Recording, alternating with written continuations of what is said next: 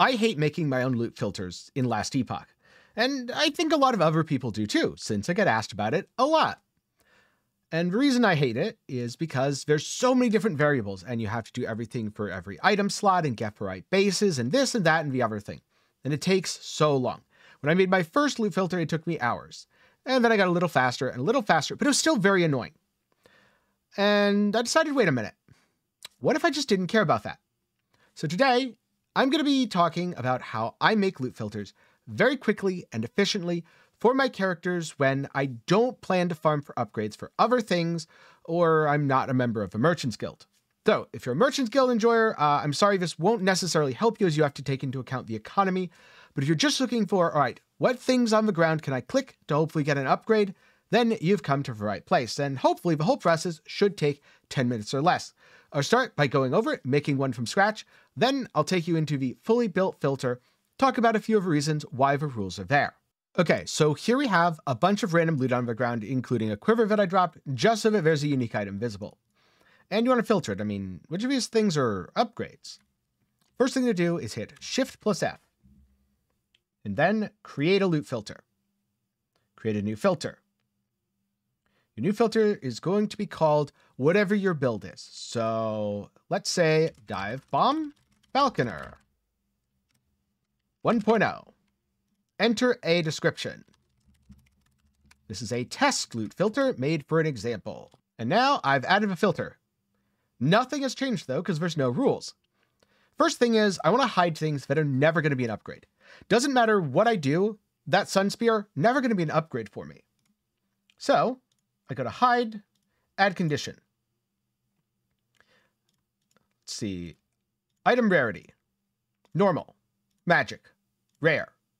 All those things, all normal items, all magic items, and all rare items at my current point in progress are not upgrades.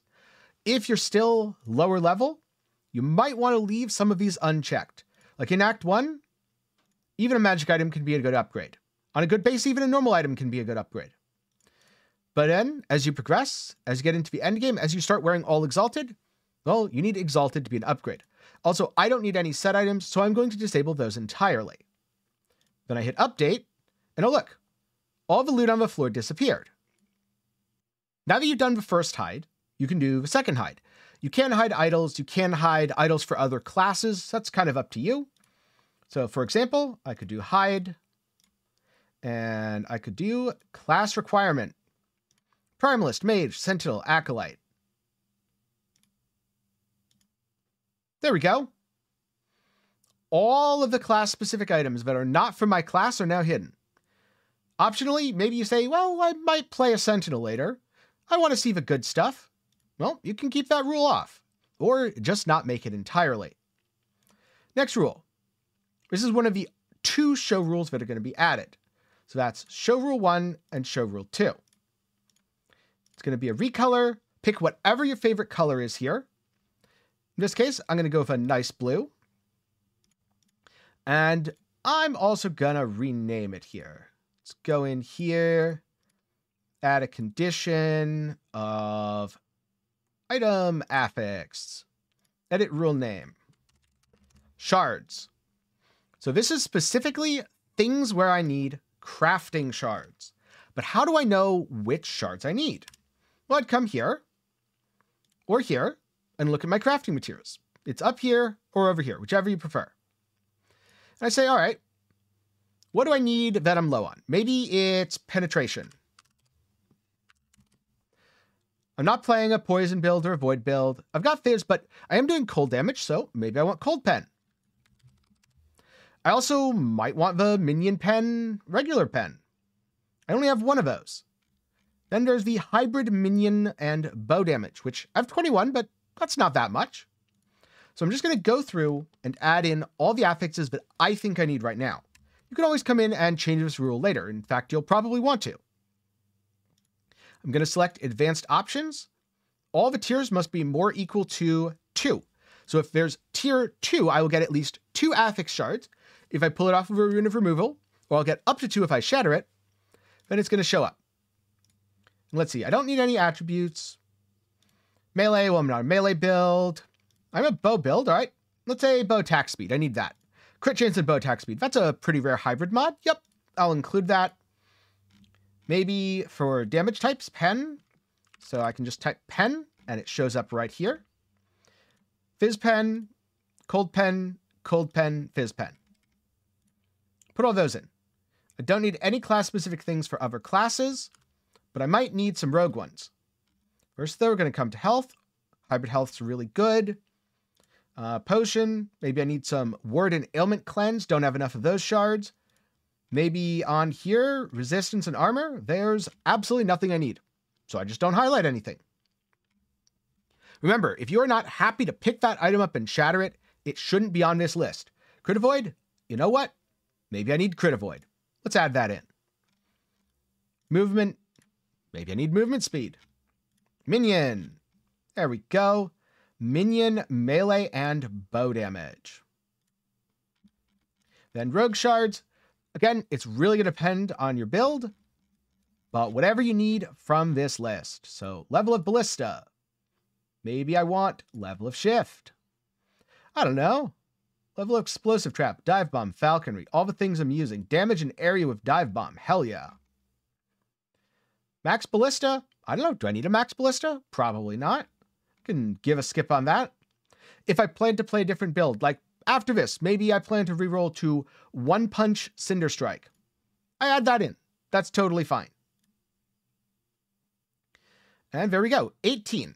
And if I intentionally drop an item that has one of the affixes that I want, there we go. It shows up as blue. And that's how you know the filter's working. But what about upgrades?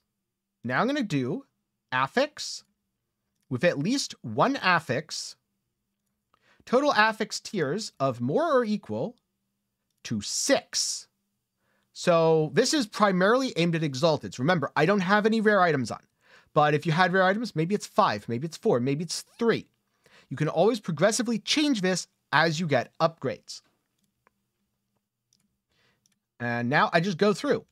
Maybe I want exalted dexterity gear. I definitely do. I'm a dex stacking build. But I don't need anything else there. Let's see. In general, crit multi. Yeah, it seems pretty good.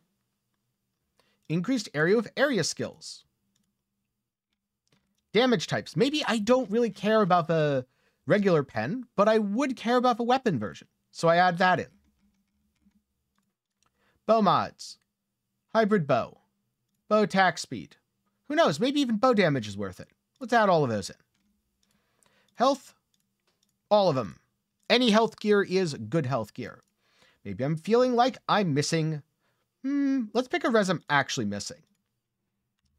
Okay, there's kind of a lot of them. So maybe I put in elemental, cold, poison, and void. That's the thing about doing a filter this way. It's really easy to customize it on the fly. So, come back up to resistances. Elemental res. Poison res. Void res. And cold res. Done. Now, I don't need a lot of the other stuff here. I'll definitely take movement speed. Definitely take cooldown. And minion damage. Minion melee and bow damage. Gonna take both of those. Don't care about leech. Health recovery, maybe I don't need that. Crit strike avoid, I want that. There we go. And coming down to rogue, class specific. Well, again, what am I looking for? What is valuable enough for me to put it on? Chance to shred on bow hit. All right. Shred effect. Maybe I don't need the shards. I'm never going to craft those on. But if I get T6, yeah, I'll be happy to use the item as a base. Let's see. Ballista. Yes. Maybe I don't need shift. Never going to start with a shift base. But I'll craft it onto something else. And let's just say those are all the things that I'm looking for. Now I've got 25 selected. Oh, and instead of show, recolor. Make it a color if it's really important, like red. All right, so quick editor's correction here. I selected the wrong version of tier 6. That was 6 total tiers between all mods on the item rather than a single tier 6 modifier. So it wasn't going to be correctly highlighting Exalted only. I found this out after running through a level. All right, and now back to the original video. So now if I drop something with bow attack speed, oh, the rule's off. Yeah, do turn your rule on. There we go. Perfect. So that takes care of most of the items. The only things that are not accounted for here are uniques, if you want to highlight any of those specifically, and idols. So let's do idols. Add rule. Recolor. Make it add a no green. Add condition, affix. You just pick any idle stuff that you want from the idle section. So like, I don't know, maybe in general, I want health, phys res, armor, needed cold res, needed ele res. Oh, and crit chance. Yeah, crit chance, maybe even vitality. And then shared physical damage, because that increases my minion physical, shared cold. For rogue specific things, again, I'm just going to look through. If I see anything that looks useful to my build, I will very much check it. Like shared crit multi. You know what? Maybe that's the only thing that's relevant.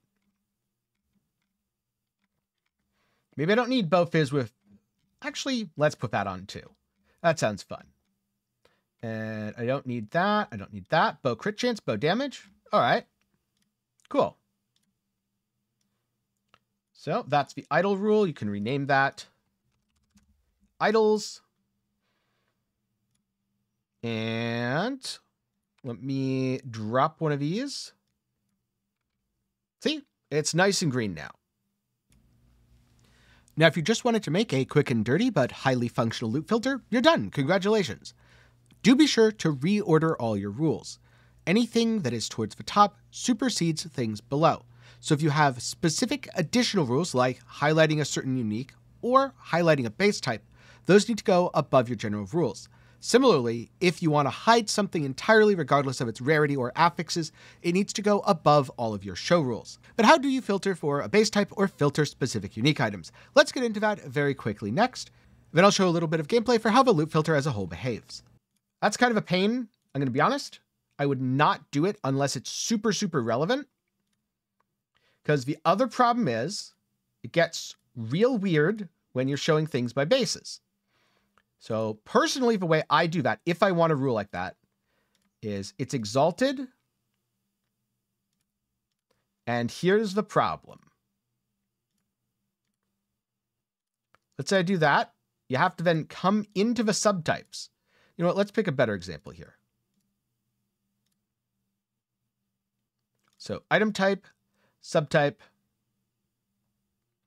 of, I don't know, armor, helmet, confirm, rogue. Where is it?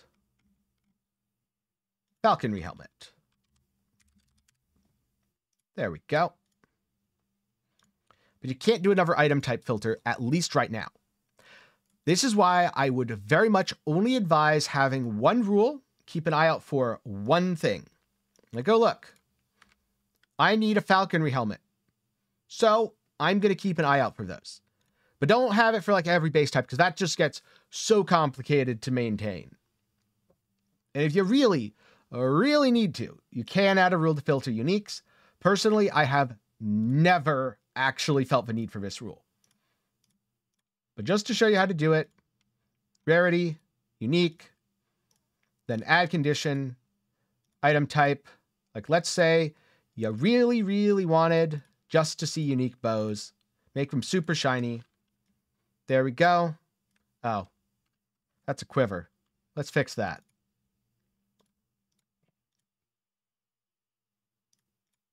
Unique offhands, quiver. There you go. And you could even filter by a specific type. So if you're looking for arrow guard, yes, you can actually filter for that. Whatever the arrow guard is, that's what you'd want here. I don't know what type it is. Let's find out. It is a unique heavy quiver.